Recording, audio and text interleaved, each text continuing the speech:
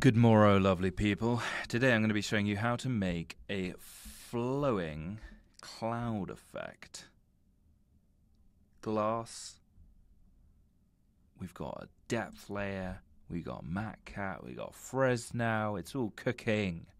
This is all inspired by this. Got a question on Twitter being like, how can you make this 3D? You can make this 3D using Spline tool. Open Spline tool, free account, then go to new file, get rid of that, click on this, bosh. Now we're going to turn this to let's turn this to a nice purpley background. Now I'm going to get a cube, I'm going to make the cube very long and thin, okay? Let's just drag that right out there. So how do we make this really thin? Well, we can go to the y-axis and turn that to 1. Ooh, that is so thin. And then I'm actually going to make this a little bit narrower so that we kind of have like thin pasta strips, all right? So then what the hell do? We need to add loads of layers. So I'm going to go displace. I'm going to go displace. I'm going to go displace. Okay, so we're going to have 3 displacement layers, okay? So we've got one that's simplex, 2 that's simplex, and the bottom one I'm actually going to change to Ashima. This is going to give us our crazy flowing effect, okay? The scale I'm actually going to change right down for now, and I'm going to give it that.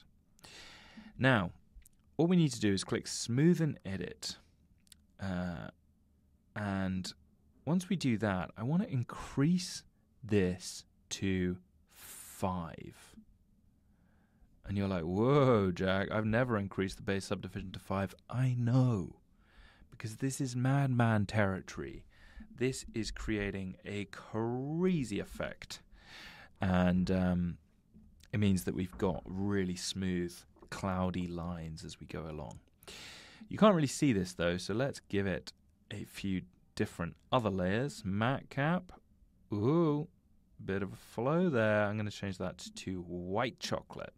Then I'm going to go down to glass. Can't see it anymore. Uh-oh. You can just change that to overlay. Ooh, we got a nice effect already. Then I'm going to go to depth. I'm going to change this to linear, and I'm going to add some different colors. Oh, I don't want red. I want that. I want that. I want that in the middle, maybe? I don't know. Let's get a nice bluey one. Let's get another bluey one. Blue boy. Okay, nice. Nice, all good. And then I'm going to actually change that to overlay as well. Whoa, we got a flow. Let's just move those along so that it's not as bunched up. Nice. Okay.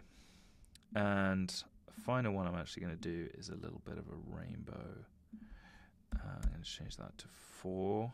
I'm going to change the noise to 5. So now we've got a little bit of a kind of glossy shine to it.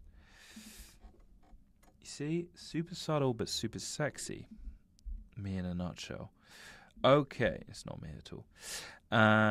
Now, we got to animate this guy. I'm going to go click this plus icon. We got base state, we got state. Base state, leave. State, I'm going to go down to here, and I'm going to whack this up to 20. Okay?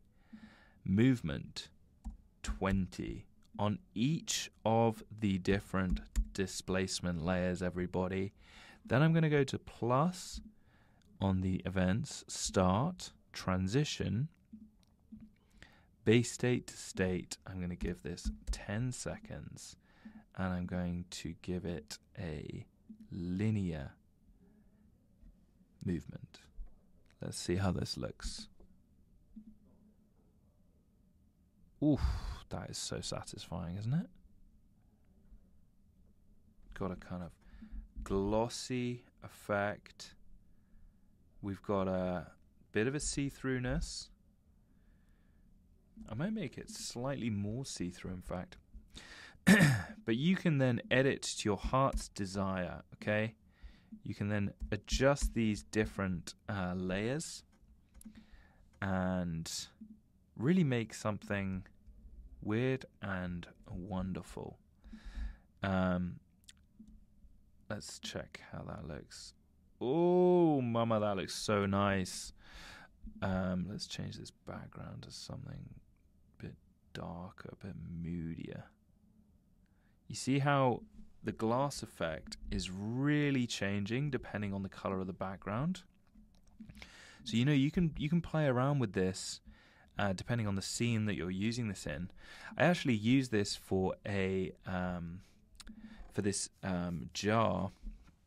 I did these like fictitious jars to create something for my portfolio, as you do, and had this quite cool effect in between the products,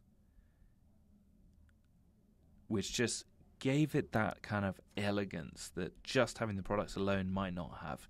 So I recommend playing around with this, making sure that you put it into something that you think is appropriate, and then do something cool with it. Tag me on Twitter @JackRedley1, or send it to me if you're having problems. Write in the chat below if you've got any other questions or anything else you want to see from me, and I'll see you in the next tutorial. Ciao.